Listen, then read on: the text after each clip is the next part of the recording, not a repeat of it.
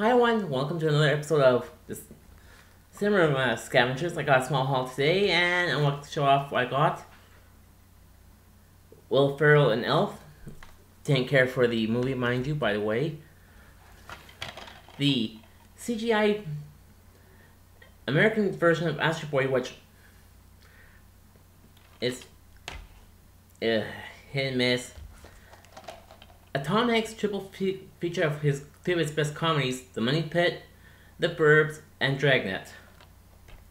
And finally, on VHS, the series premiere of Beast Wars, but up here in Canada, it's known as Beasties. Don't ask me why or how come, I don't know why. And that's all I got this time on the Cinema Scavengers.